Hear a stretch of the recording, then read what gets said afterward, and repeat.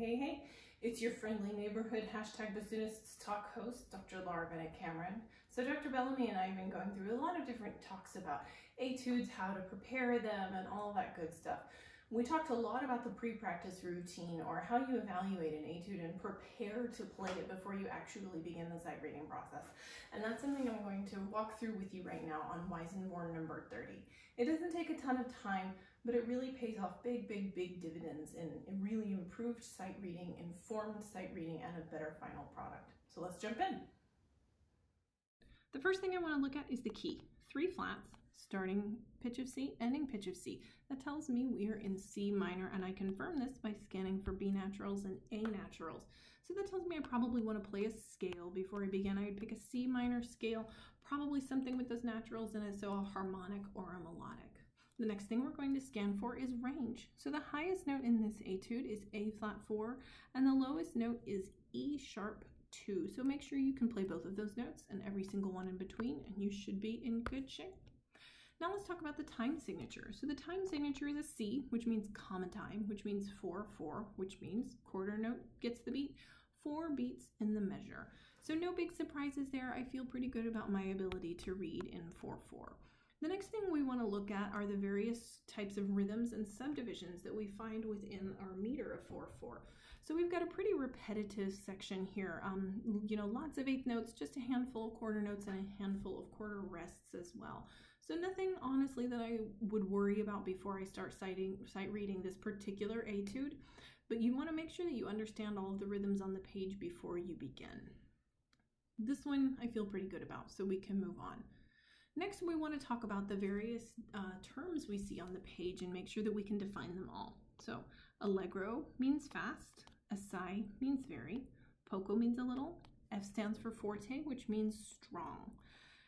Diminuendo means to get gradually quieter. Retard means to get gradually slower.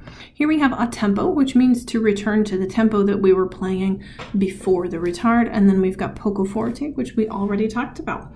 Okay, now if I didn't know what any of these terms were, I would just hop right over to Google and look them up. There's some really great music dictionaries online. Okie doke. So now that we've defined these terms, what I want to talk about is allegro assai, our tempo marking. So allegro means fast and assai means very. So this is going to be faster than allegro. Do I want to sight read it that way? I absolutely do not.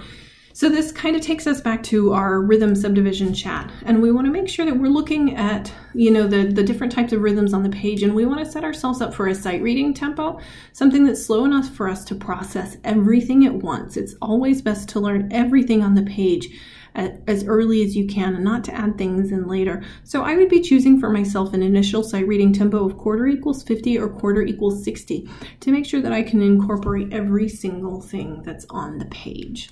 Hey, speaking of things that are on the page, let's take a look at the roadmap. So here I see a double bar.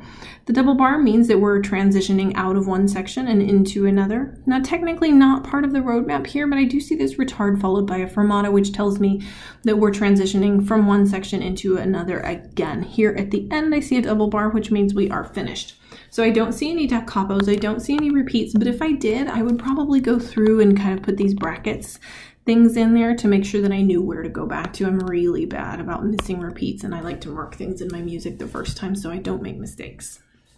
Cool. Let's talk about dynamics. Here we have poco forte. We've got this little diminuendo we talked about down here, and then the return of poco forte, so we don't need to worry too much about playing too loudly or too soft. But the one thing we do want to make sure we worry about are these little hairpins that appear in a lot of the bars, just to make sure that we give a little bit of shape, a little bit of life and finesse to that repeated slurred figure.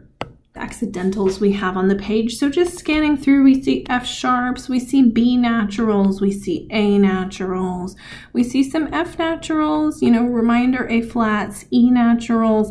We've got a D flat here, high F sharp here, high F natural immediately following. But the guy I really want to talk about is this fellow down here, this E sharp, and also the natural that appears in front of it. So this natural means that it's going to cancel out the E flat that's in the key signature, and then the sharp that follows it means it's going to raise it another half step. So we're going from E flat to E natural, then E natural to E sharp.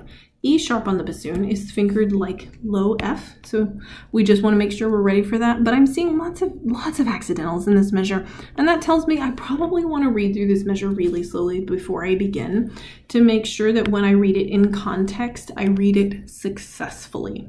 Cool, cool, cool. Let's move on to something a little more simple. So in this particular etude, we want to look at the clefs. Scanning that left margin, I see only bass clefs. Scanning left to right, I don't see any treble clefs. I don't see any tenor clefs. So we are squarely in bass clef for the entire etude. All right, we're getting near the end. We want to look at the types of articulations and releases we have in here, or the expressive markings. So we see this, which is marcato. If you don't know what that means, I would look it up, but I will tell you it means marked. We usually translate that to mean separated, so a little on the short side, and also strong. So we're going to compare that immediately to these staccatos that we see here. So these staccatos at the end of the bar are going to be a little bit lighter, but probably just as separated, to make sure that we can make those marcatos that follow on the downbeat really strong. Otherwise, we've got some slurs, no big issues here. The articulation markings here look pretty straightforward. The last thing we're going to take a look at are the embellishments, and I will just go ahead and tell you there aren't any, but if there were, there's a special way to treat them. You can figure out what that is by listening to my bass rhythm video coming up during this Bassoonists Talk Etude series. I think you'll enjoy it. So that was it. That was Weissenborn 30. We talked all the way through it. I feel good about it. I'm ready to sight read, and I hope you feel that way too.